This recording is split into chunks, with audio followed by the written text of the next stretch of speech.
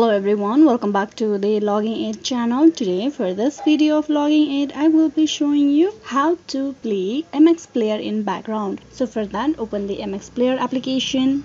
As you can see, I am already logged in into my account now. So I will show you how you can play a video in MX Player in the background. So what you need to do is just play a random video on your mobile device. So this is the video that I will be playing on MX Player. Now for you to play this on the background, all you gotta do is tap on the icon that is available on the very right hand side of your screen on the very bottom. Tap that. Enable PIP mode. MX Player needs draw display over other app permission to play the video on top of other apps. You tap on allow. Here on this page, you tap on allow display over other app, which will make it able to play the MX Player in the background. Tap on the toddler and then you can go back and play the video.